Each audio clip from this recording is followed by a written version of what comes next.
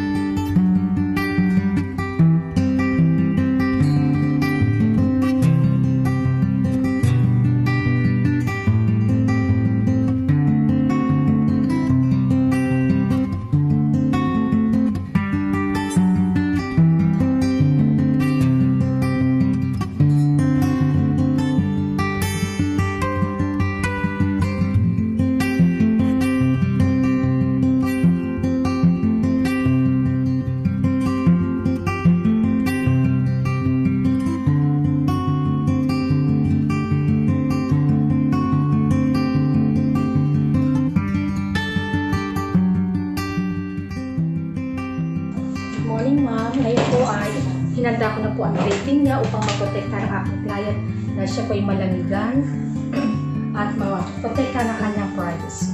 So, hindi ko po ay sasanitize po ating kamay upang maiwasan ang mga microbes. Maprotect po ating sarili at ang aking client. Bago po simulan, upang hindi mabigla ang kanyang katawan, ay bibigyan ko muna siya ng warm-up or stretching.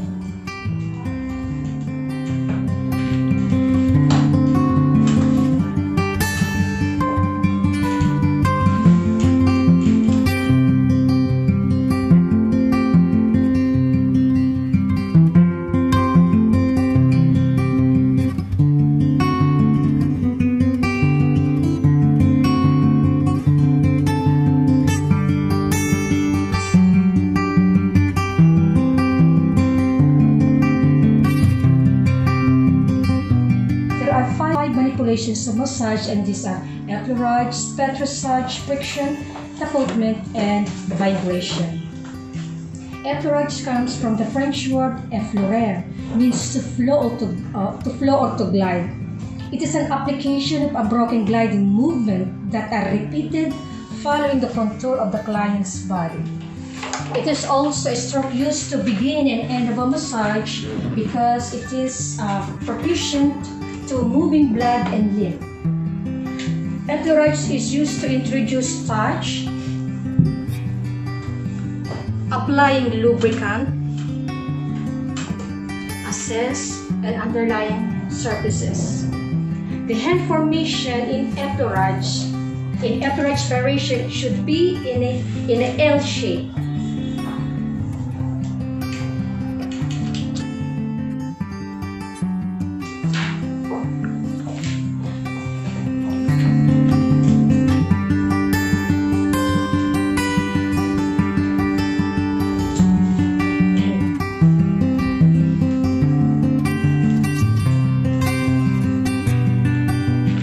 There are 4 variations in effleurage, and these are 100 effleurage, 200 effleurage, alternated handed effleurage, and nerve stroke. 100 effleurage, it is a variation implies using one hand, gliding on the skin. There are 3 sub-variations, and these are raking, ironing, and circular. In raking, there are 2 ways to perform raking. Raking using 2 fingers and 5 fingers. To perform raking, the index and the middle finger forming a letter B placed on the side of the spinal column.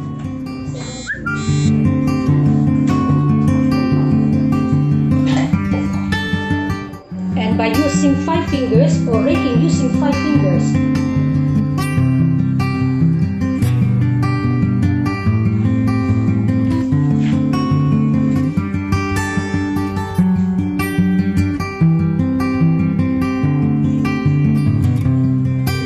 the purpose of raking is to soothe an area after a deep work.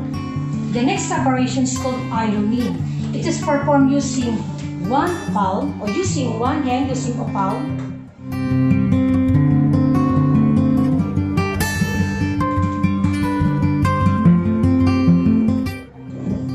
A fist.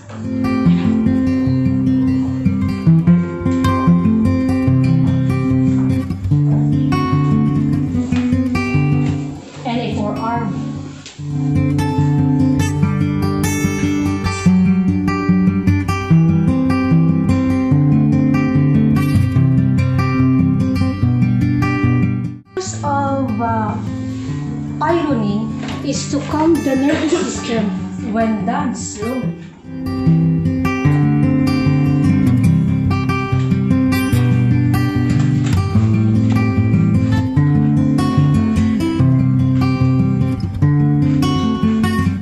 The third sub-variation is called circular.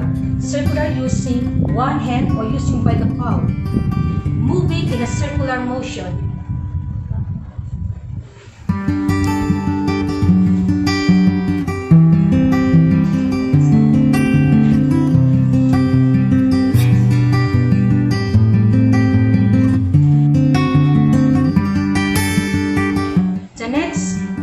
Is called 200 effleurage.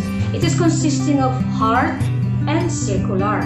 To perform heart, it is an upside down massage at the back, forming a heart-shaped form.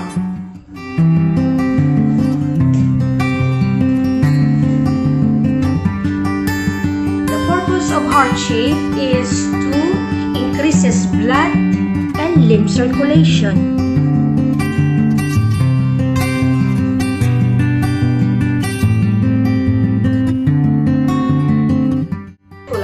There are two ways to perform circular.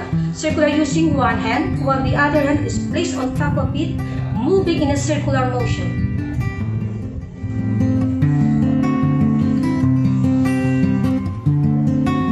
The other way is by using one hand placed beside with the first hand.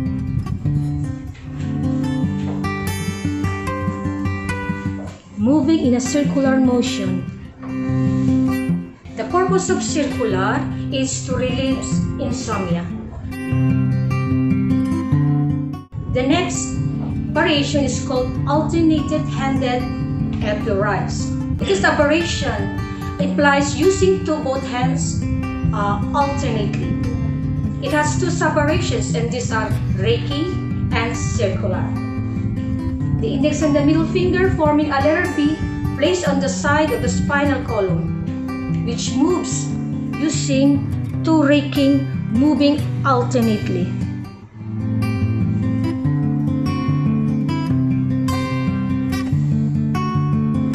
The next variation is called circular.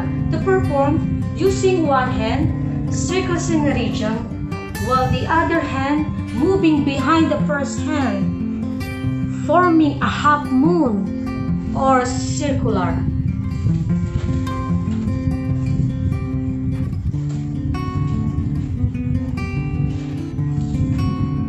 The purpose of circular is to prepare the client for a deeper stroke.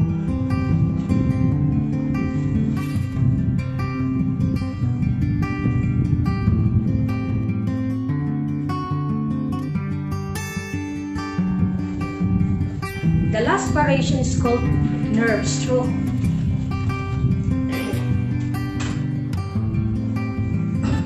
Nerve stroke is known as a light rise. It is a feather-like finger tracing over the skin, which it is typically done after the completion of the massage.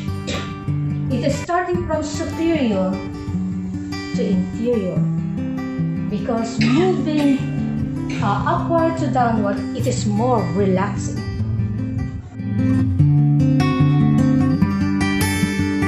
Petrissage comes from the French word pétrir, means to mash or to knead. It is also a stroke using of releasing, squeezing, lifting, squeezing, and releasing tissue.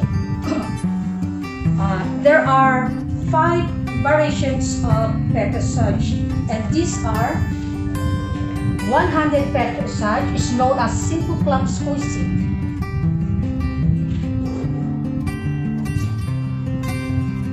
In petrissage, the hand formation should be letter C. It can be performed with no lubricant or little oil at all. To perform simple clump squeezing, which it is performed on top of trapezius, it is also performed on small muscular area such as the arm and the legs. And also it is performed on muscular area such as the back.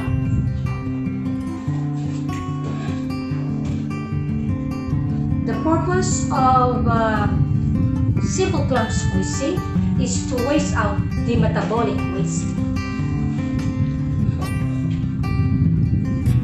The second variation is called two-handed petrissage. It has 2 sub-variations, and these are praying hand and ocean wave. To perform praying hand, the fingers are interlaced in a praying hand position.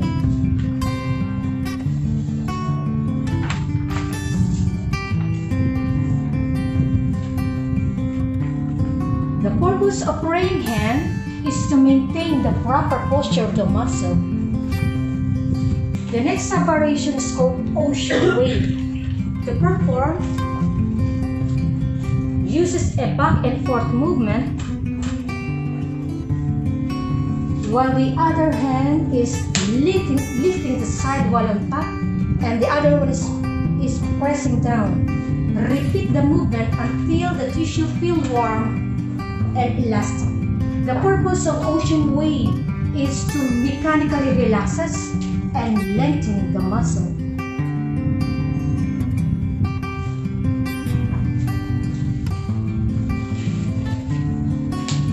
The third variation is called alternated handed dressage. The hand should be in a C formation.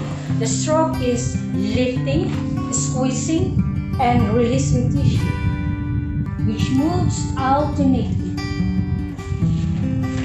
The purpose is to soften the tissue or lengthen the muscle.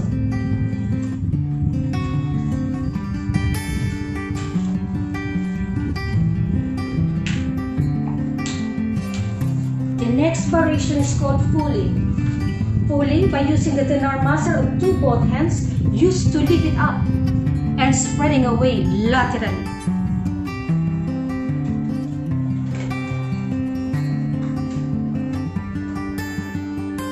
The purpose of pulling is to broadening the muscle.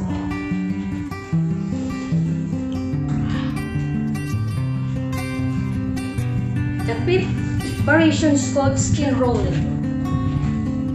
By using the finger and the palm, which moves like a Bendigo wave massage.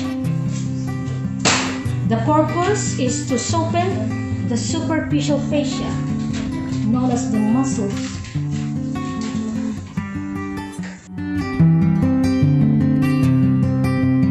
It's called friction. Friction comes from the Latin word friction, means to rub. It has 6 variations. The first one is superficial warming. By using 2 both hands, which moves alternately, starting in slow movement,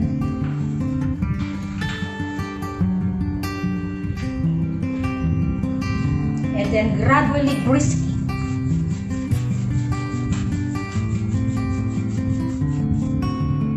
And then return to slow movement, which produces heat. And the purpose is to generate heat. And it has one sub-variation. It is known as sewing. To perform sewing is performed using a thumb, a fingertips, a knuckle, a fist, and ulnar surface of the hand. The purpose is to loosening the stiffness of the joints. Cross fiber. Cross fiber is known as transverse friction. To perform using the finger or the thumb and the palm, which moves alternately.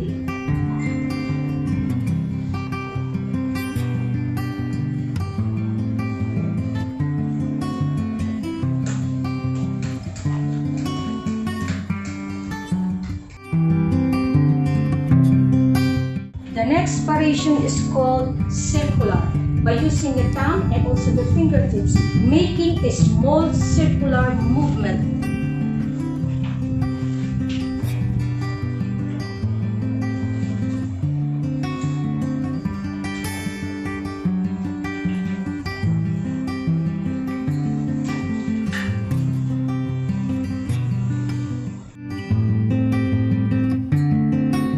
The next variation is called rolling. To perform rolling, it is an open hand moving back and forth, starting from distal to proximal.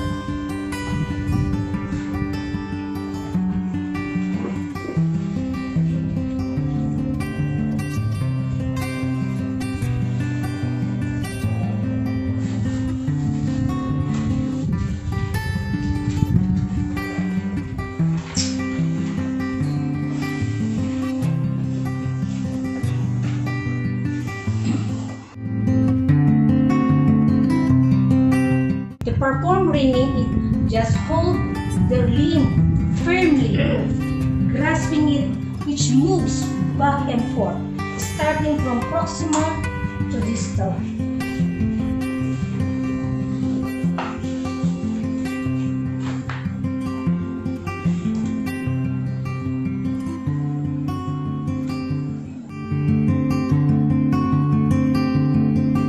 The last variation is called chucking.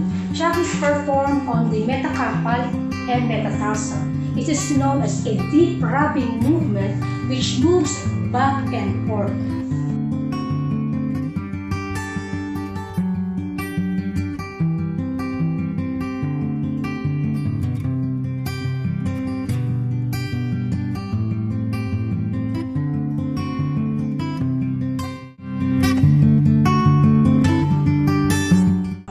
The next variation is called tapotement. Tapotement comes from the French word tapoter, means to strike, to tap, or known as percussion. And there are 7 variations. The first one is tapping. Tapping is by using fingertips, which has a different deep ratio. And it has 3 sub-variations. And these are punctuation, which is excellent to perform on the sole of the feet.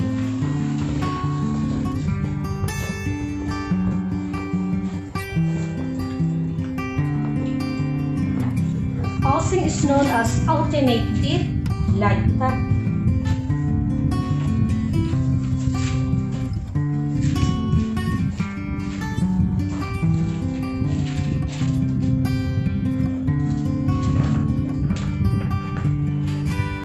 Which is performed by using one hand. The next is called raindrops. Raindrop is performed only on the face and the scalp.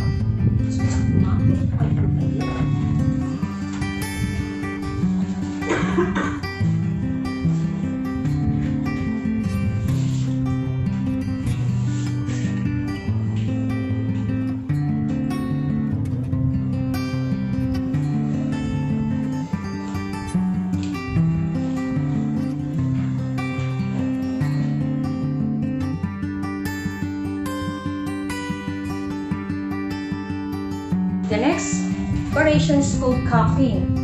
To perform cupping, curve the palm of the hand as if holding the water, then strike on the skin.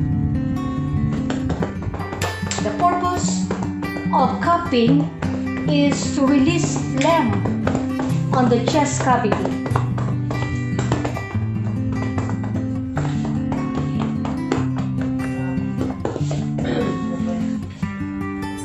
Next variation is called pounding. Pounding is performed by open fist, which it is performed on the buttocks or sapwet.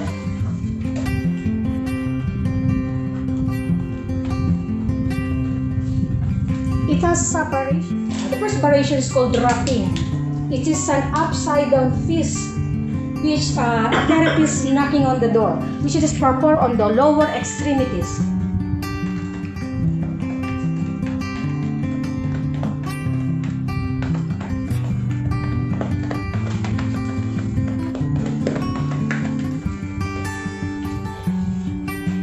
Next called pincement, o ang mabilis ang pagturot sa matabang bahagi ng katawan.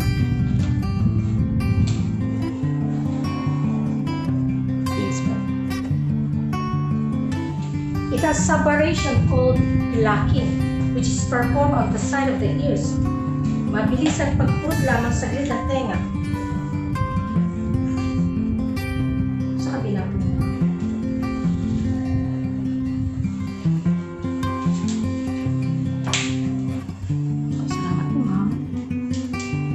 The next variation is called hocking. Hocking, which is performed by using one hand or both hands. It is known as the karate chop.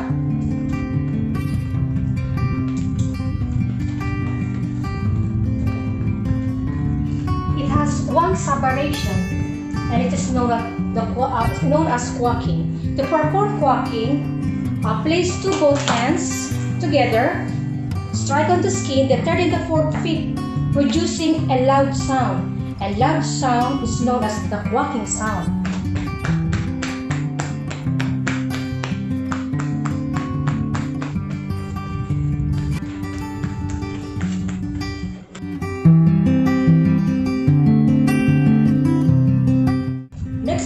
variation is called clapping.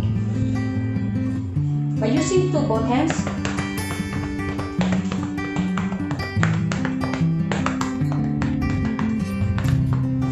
it has a sub-variation called slapping, which it is performed on the side of the face.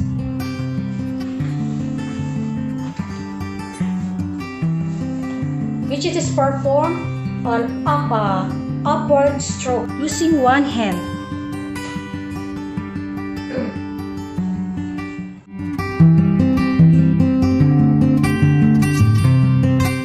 The last variation is called diffuse, which is performed on the abdomen.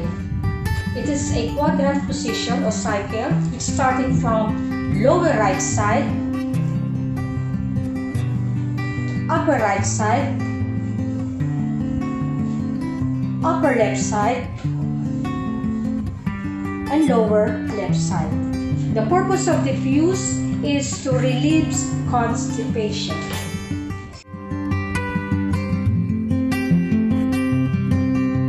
Called vibration.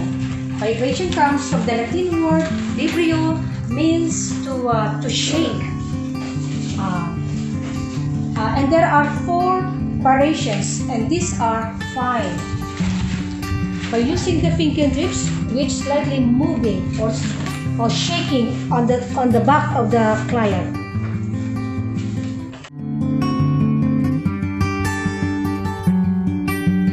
The next variation is called coarse. Coarse is by using grasping the link, which move it, shake it. It is performed on the upper extremities and lower extremities. The third variation is called jostling. Jostling is known as a rhythmic, vigorous shaking, which is performed on the lower extremities and upper extremities. Relax po, ma'am.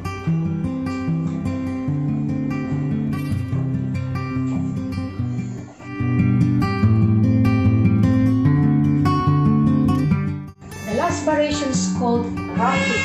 It is known as push and tap. It is performed on the body. Push, tap, push, tap, push, tap, push, tap.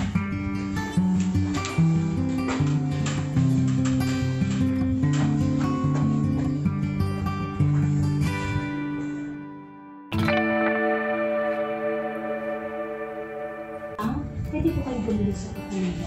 Tapos na po ang massage.